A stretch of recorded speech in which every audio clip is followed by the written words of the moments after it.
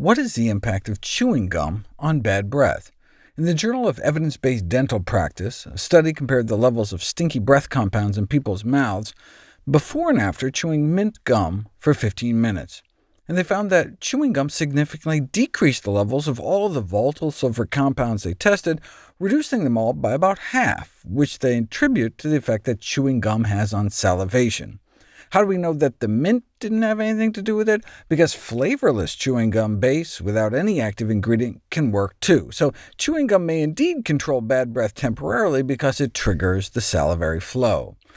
That's thought to be why we wake up with morning breath, but it just goes away on its own, even if you don't brush your teeth or anything. Here's the levels of the stinky volatile sulfur compounds in people's breath right when they wake up, dropping even before they eat breakfast. That's because we have 1.5 liters, that's like 6 cups, of saliva bathing down our tongue daily. But the spigot is turned down at night, and bacteria grow in the stagnant puddle that is your nighttime mouth.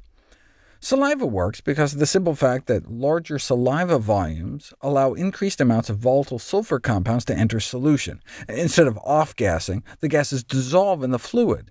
This can also be accomplished by just drinking some water, or by using chewing gum, since that causes your mouth to water. Is there any flavor we can add that makes it work better? A study on eucalyptus-flavored chewing gum was published. People were randomized to chew a high-concentration eucalyptus gum 5 times a day, a low-concentration gum, or just flavorless gum, and both of the eucalyptus-flavored gums significantly beat out the control group gum, both quantitatively and qualitatively. OK, but where are you going to find eucalyptus gum? What about the effect of cinnamon? Against one bad breath-associated bacteria, cinnamon oil kicked tush, suggesting it's a promising substance to incorporate into oral hygiene products for controlling bad breath. But it utterly failed to control 4 other types of bad breath bacteria. These studies were all just done in petri dishes, though. You don't really know if cinnamon-flavored gum would help with bad breath until you put it to the test. The short-term germ-killing effect of sugar-sweetened cinnamon chewing gum on bacteria associated with bad breath, and the researchers conclude that commercially available sugar-sweetened cinnamon chewing gum may indeed benefit bad breath, but if you look at the actual data, the same gum without cinnamon oil did no different than the gum with cinnamon oil.